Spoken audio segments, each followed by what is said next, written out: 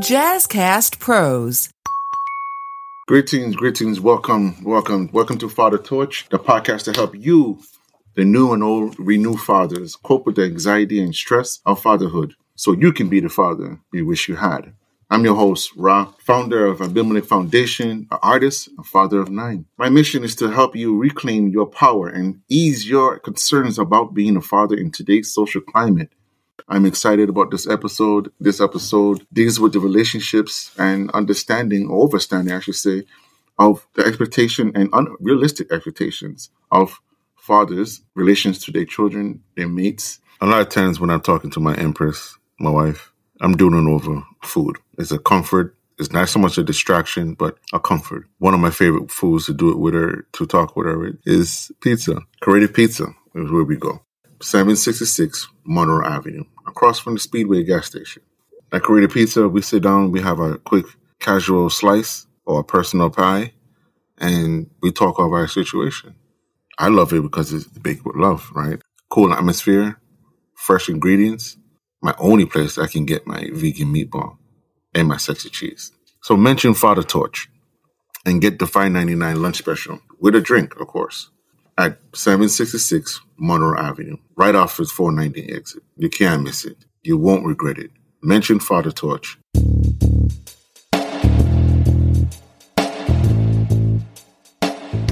It's not an easy concept to talk about relationships when it comes to men in general, because we are so oftentimes, it is a double standard, or it's a double standard of how it's perceived, how it's expressed, or even what is accepted.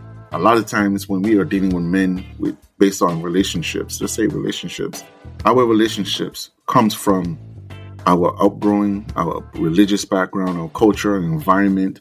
But it starts with the relationship with our mother and father. No matter where you come from and how you are bred, the relationships is the foundation which starts with the parents. If it's rocky at first, it's not guaranteed that it will be rocky always, but if it's never corrected or adjusted or even simply explained or communicated, it's rocky right down the road. Let's start with the basics so we get a better understanding. When it comes to understanding relationships goes both ways, a double-edged sword. So again, this is my understanding, so please bear with me. When you are dealing with a relationship, you are receiving as well as putting out. A lot of times what you receive is not always the same what you put out because it's not always understood. If I don't understand me and have a relationship with me, having a relationship with someone else can be proven very difficult or misunderstood. If I'm used to someone who is aggressive, competitive, and just, they got to get it in and get it out, and everything is just all the time.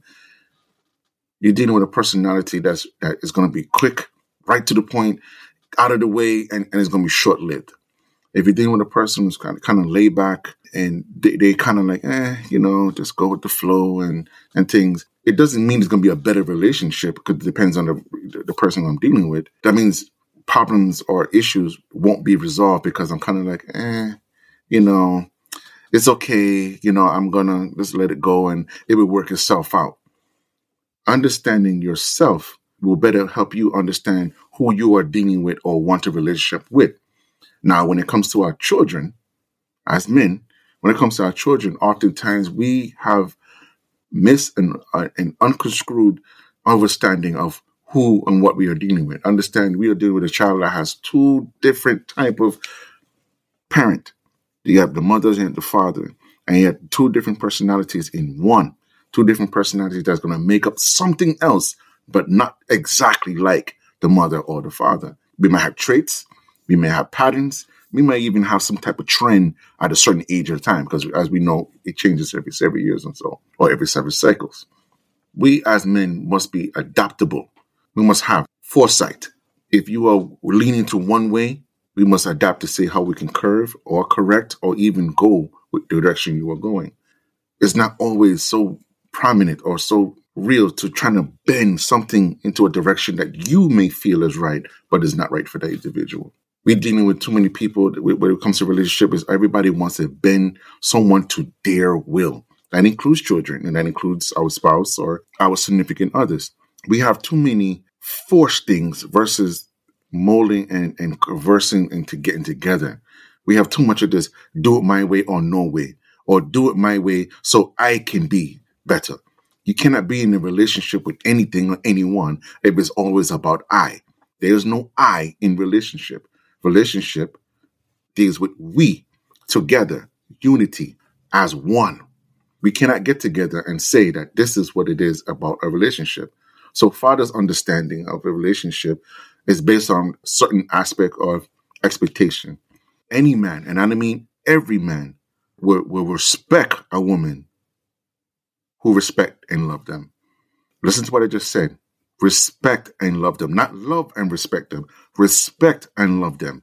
Too many times we get into a relationship with someone who does not regard or disregards the level of respect of us as men, manhood. I could be wrong and you want to get at me, and you have to be able to get at me without demasculating me, chopping down my balls, belittling me, and disregarding my word. I could be wrong, and you should know how to deal with me without, again, demasculating me, cutting my balls, humiliate me, or just belittling me. As a man, if you cannot respect me even in that realm, our relationship dynamics is going to be totally different, and it's going to be wicked, either long haul or short lived. And nowadays, there's not much people who do anything short lived. It is pretty much is or isn't. And I'm sorry to say that not reality. It's a terrible way to live. It's a terrible way to live. It's a terrible way to be in a relationship. No one wants headaches. No one wants to live in a relationship where all I got to deal with is nag, and big, and all.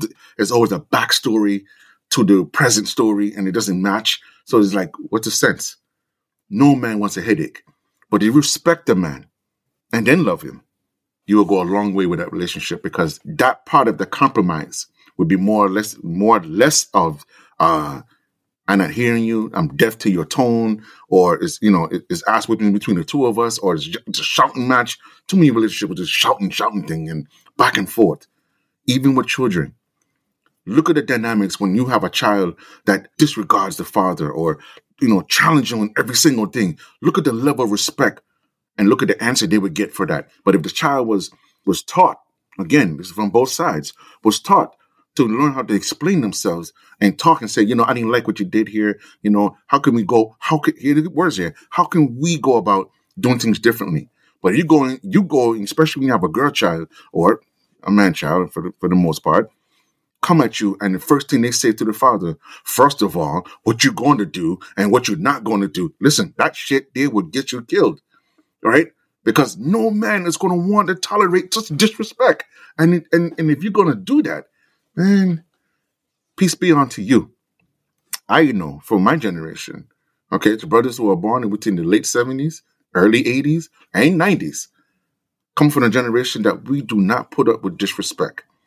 And disrespect, we all know, comes in many different fashions. However, we all know it comes with a different household, the environment, the perception in life, the expectations, some unrealistic. It comes with it. But here I go playing devil advocate for my brothers, for my men. We cannot give disrespect and say, I want respect. You cannot deal with a woman or a child if all you do is charge them all the time. You charge them without explanation. You charge them without reason, right? Without communicating. It's not about the fear factor or the authority, but the communication is key. It shouldn't be that, well, they should know how I am. They know I don't play that shit. And it's like, no, they don't. All they know is the fact is that their way of communicating is ass whippings or shouting or belittling, right? Or just them destroying shit. That is not a sign of a man. That is a sign of a child. Of can't get my way, get temper tantrum, and everything is a mad and break, and I can't talk to you. You get mad, and all you do is huff and puff like a bull in a China factory, and then then what? Nothing get resolved. Or to my laid back and so-called quiet brothers, it can't be well. I'm not gonna say nothing, and you let that thing fester, and as soon as something happened, you go right back to the point where you was mad before, and shit happens. Or to my quiet and silent types, right? To my quiet and silent types, it can't be, well, I'm mad, I'm going to show her differently, or I'm going to do something differently, and I come off spiteful. I start doing vindictive things. Again, all of those traits is nothing but a man who has not transitioned into manhood. Again, I say man because of the age, but has not transitioned into manhood. Like he didn't get into the stage where he has to think, use logic. Then he recognizes what he's feeling, and then he's able to express it simultaneously, right? Able to express it. Or if he's not the verbal type, he's been able to demonstrate it and say, this is what's not going to happen. This is what I'm hearing, and this is what I'm observing. Be able to articulate or show action of what it is that is out of order. Fathers represent authority, so they should be able to understand or overstand when something is out of order. When it's out of order, and go to his queen. Okay? Go to his queen and say, this is what I observed as being out of order. And his queen, who should respect and love him, should say, I agree, or this is what I have found as well. And reason those things together. But we don't have that anymore. We don't have that kind of respect or dialect, right? Everything is, bitch, what I tell you, and nigga, you ain't this, and you just a man, and you just a woman, and all kinds of degrading things to get your point across. It has to be better than this. It has to be better that we cannot sit here and think that this is the best way to communicate while in a relationship. When it comes to the children, we must, as men, we must be able to adapt without losing the foundation of a father. You should be able to articulate. You should be able to oversee. That means have foresight. Oversee the hidden dangers that you can properly warn and train your youth to protect themselves, because you're not going to always be there. You're not going to always be there to rescue them. You're not going to always be there to think for them. You're not going to be always there to simply do it and take it for them. You got to prepare them for it. Number 2, as fathers, relationship to our children should be such a bond that even in the midst of a loud city noise, they can still hear your words of reason. They can still hear you without the, what? What'd you say? Oh, man, you're doing too much. It should never be that way. It should never be that level that we can't communicate and we can't talk with a level of respect. Number 3, fathers, my brothers, even to your children, despite their ages, you must give them the benefit of the doubt. It cannot be what you assume. It cannot be what someone has told you. And it damn sure cannot be a theory. It has to be a known fact that when you talk to your child and your child talk to you, it is ultimate truth and love and respect. You cannot say, well, because you dress this way, I assume that's what you're doing. Or because you're talking to such and such person that I assume that you're going to behave like that person. There's no room for assume things or perception of things. It has to be strong reality. That means truth and knowing. No guessing. No guessing. Because if you are a father, and if you're a father as you should and is, then you will not have any trouble regulating, overstanding, seeing things for what it is. Even investigation, detective to say, this is what I see. This is what I've been through. This is what I experienced. This is my overstanding of it. Got to be able to explain. Got to be able to talk and reason with your children. Relationship to a father and a child must be developed. It has to develop, because if you don't, it's a fight to try to make one.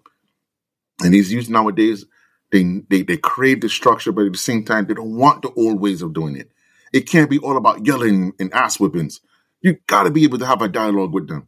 You got to be able to explain certain things to them. I mean, really, truthfully talking, you got to be able to say, listen here, son. Listen here, daughter. This is what it is. This is what I'm seeing. This is what I'm experiencing. Please talk to me. Let me know if I'm right or if I'm wrong. It cannot be no other way. There's no other way of looking at it. There's no other way of seeing this. We can't sit back and say, oh, well, from my experience, this is what it is. So this is what I'm going to assume it's going to be. And then here's the kicker. We as men often, and we accuse women of this all the time, bringing back old shit. We're bringing back old stuff and say this is it. We as men tend to reflect on our old behaviors and assume that our children are doing the same thing. Assume that, right? We assume they're doing the same thing or worse, right? Depending on your upbringing. I know me.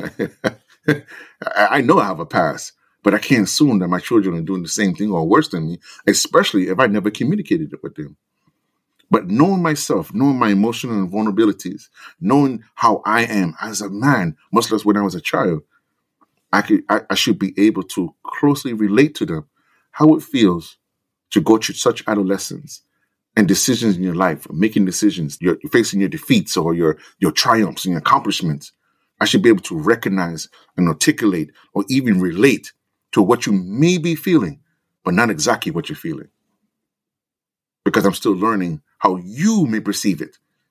I can give my experience and it may dictate a little bit, but it's not exactly the same. For one, time changes, space changes, environment changes, right? So it's never the same. So assumption, assuming, perception, dangerous things to have in a relationship, especially when you don't have the known facts or the wisdom or the experience to handle it. So when you get into a relationship, my fathers, my brothers, know yourself. Know yourself to what you're dealing with. Know your boundaries. If you get in a relationship with a woman who has children, again, boundaries.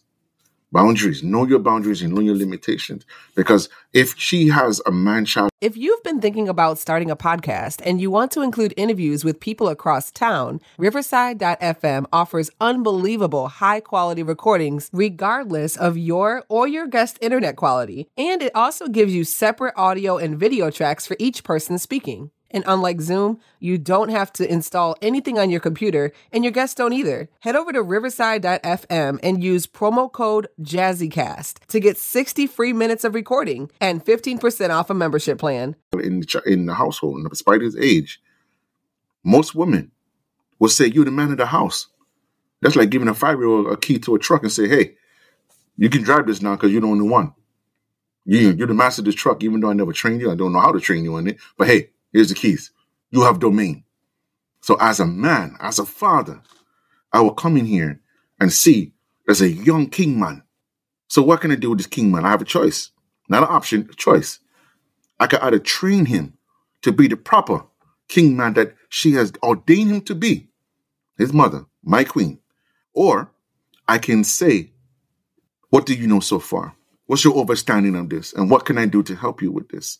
But if I come in here and step on his shit, crash his vehicle, and then criticize and tell him, you didn't know what you're doing in the first place, you really think I'm going to build a relationship or overstanding?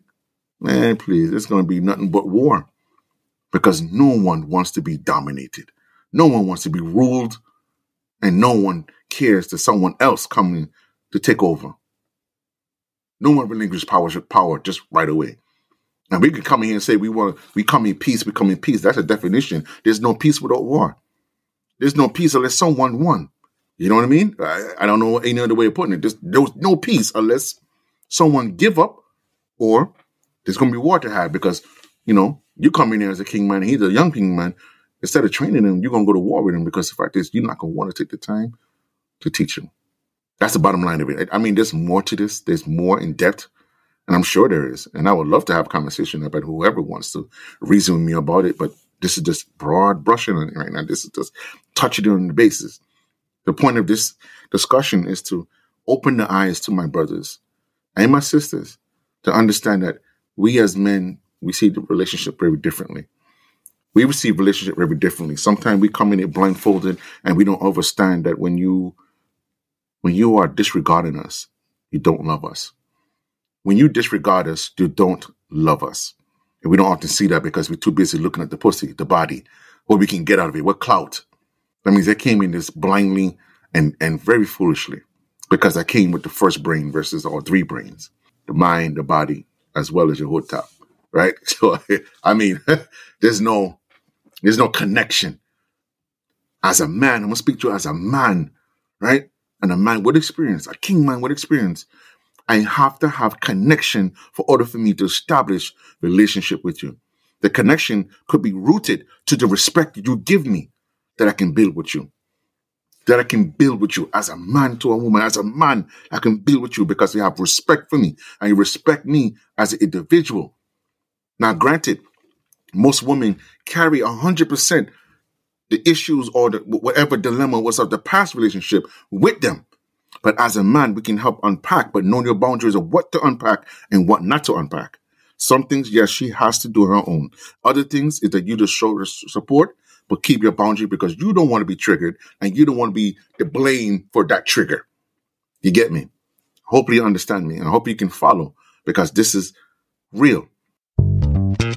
Hey, if you're enjoying this episode, check out the Healthy Illness Podcast with me, Kelly Marie, as we build healthy relationships while living with mental health conditions. I'm diagnosed and live with borderline personality disorder, major depression, and generalized anxiety. And despite those diagnoses, I've been able to live a full life. I have healthy relationships, a great career, and my mission is to help you do the same. So join me for Healthy Illness Podcast. New episodes every Monday on the Jazzcast Pros Network, found on the podcast player you're listening to right now. Be the light.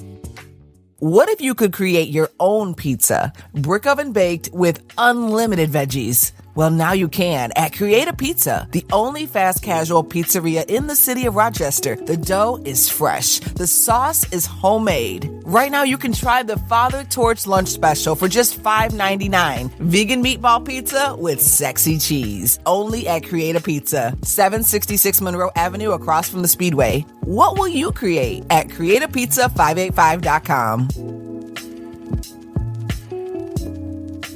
As men, again, we deal with relationship very differently. We have to deal with it on a logical, then emotional. Not emotional, then logical.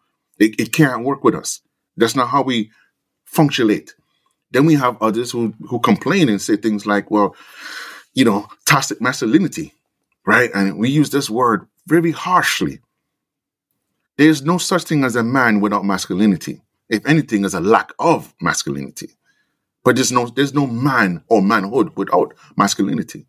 It's what makes us different from child to man and man to father. You understand? We can't walk up and down and have demasculated men want to play alpha or a man. It doesn't work. It hurts.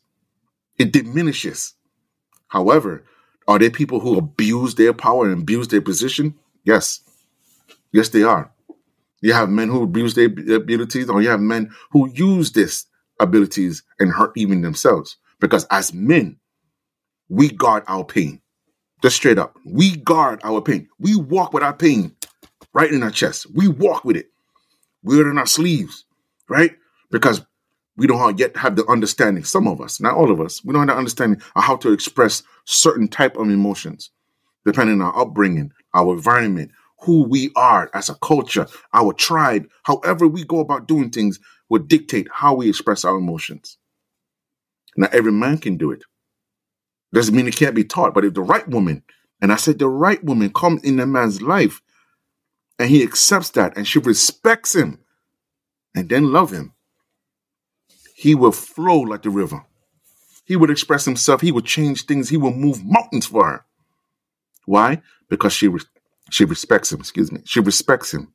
She respects his anticities, his loving ways, his caring nature, his nurturing ability, his protection, his ability to provide, to be sensitive and hard at the same time. We got too many fathers, too many men out here turning these women very masculine. What happens to a rose that grows through a concrete? It grows thicker thorns to protect itself. And we have too much of our sisters who are more masculine than the men because they've been hurt. They've been stomped on and trampled on and just the works.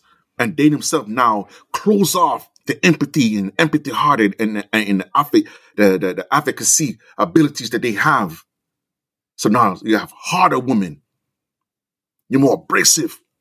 So now the littlest thing that triggers them now, they beat you down. Because again, 100% of their past relationship, they walk with.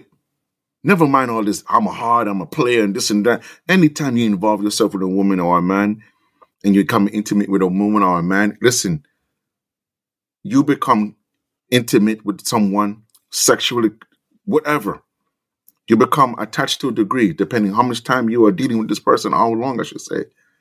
But even with that comes with pain and triumphs. And if you're not connected, as I said, brothers, if you're not connected, you asking for trouble. We think it hurts so much when your child says no to you, disregards you, shuns you, does something that makes you feel shame. We think why it hurts because of that connection. So if you have a connection with the woman and you're connected, whether you hurt her first or she hurt you first, it hurts. And how you express it, well, it goes a different way and goes many different directions. However, it is important to understand the perception and the main deceiver of most men is that we don't feel and then we don't have emotions and we just dogs. If you cannot make a connection with a man that is based off that connection from the get-go, then your relationship is doomed. Because again, how you receive relationship and how we receive relationship is going to be very different. Even though it has the same aim, everyone, even the child, even the damn dog wants a companionship, that friendship, that fellowship, that empathetic and caring individual. 2, every man wants someone, their loving partner, to be respectful, honoring, advocate, as well as support. Even discipline. I'm going to put that in, even discipline. Because you got to know how to handle me. Because when I become unruly, you got to know how to handle me and discipline me without belittling me, disrespecting me, demasculating me, cutting my goddamn balls. Excuse my French. Next, you have to have an open communication. It is a must. Some of us are affectionate to touch. Others are affectionate through words. Some want affirmation. Some of us require that support and advocacy from our queens. It shows connection. It shows intimacy. It gives us the ability to say, what can I do to contribute to your happiness? And while beyond that, to both sides, there is no such thing as me making you happy. I can add to your happiness, but I cannot make you happy. Let me make that clear. No man or no woman can make you happy. They can add happiness to you. They can add what is already there. They can contribute and strengthen what is already there, but they cannot make you happy. End the conversation with that. End that with that. And that's the best I can give you with that. But I say this much. Keep in mind that you are human. You are a spirit living in human experience. And as fathers, as a brother's keeper, as a fellowship to one father to another, it is important that you talk and open a dialogue between your children and your loved one. That you open it with reasoning and understanding that mistakes will be made. And how to correct or resolve such issue takes time, transition. It takes experience. It takes the wisdom that you has endured as a man to, again, use your darting powers, strategy, and experience to hold order that your family can grow stronger. Keep in mind, that does not come with just simply having a one-night stand, or just simply having a fling or a 5-second joke. It doesn't come because I say slick words and I was slick and smooth with it because I had lyrics. It comes with experience, wisdom, and knowledge. It comes with the understanding as manhood, as man into manhood, that we understand and overstand our sense of responsibility and accountability as a king man. That we hold these things in order. Our mental, our emotional, our physical, our spiritual must be as one. Must be as one. Must be connected. It is a daily practice. Daily practice. Let me mark this day that today is the 19th anniversary for me. That me and my Empress and Queen have dealt with things through the 19 years. 19 years. Mistakes was made. Pain was there. Love was there. Communication was there, but nothing would change. I would never change anything. So I say this to you guys, to my fathers. Stay vigilant. Stay vigilant and open your mind to the possibility that what you have is a gold. What you have is hard as diamond. And what you have can always grow and improve. But it cannot do it without open communication, understanding, and being true to you as you are. Be the father you wish you had. That means be the man and the better man that you know you are. I'm your host, Ra. I thank you for coming. I thank you for even being here. You could be anywhere in the world, but you're listening to me, Father Torch. Check me next time as we go a little more in depth in understanding relationship with yourself and dealing with our health. In dealing with our health, my brothers, I tell you no lie, you get a kick out of it, and I tell you, and understanding that we know how we are with our health. We have lost too many brothers, too many fathers, too many sons, too many to mention or name on simply not taking care of ourselves. I'm your host, Ra. Thank you. Check me out, fathertorch.com, Rastafari. Blessed. Girl, where have you been? I haven't seen you at work in a while. Girl, I quit and started my own business. Really? That's amazing. How did you do it? Well, I've been listening to this Beauty Boss Millionaire podcast, and it really helped me change my mindset from an employee to a CEO. All that from a podcast? Yes, the Beauty Boss Millionaire walks you through the process of starting a business and making your first million. I need that in my life. I need someone to help me. Just go to beautybossmillionaire.com or pull it up on your favorite podcast app. It's time to boss up.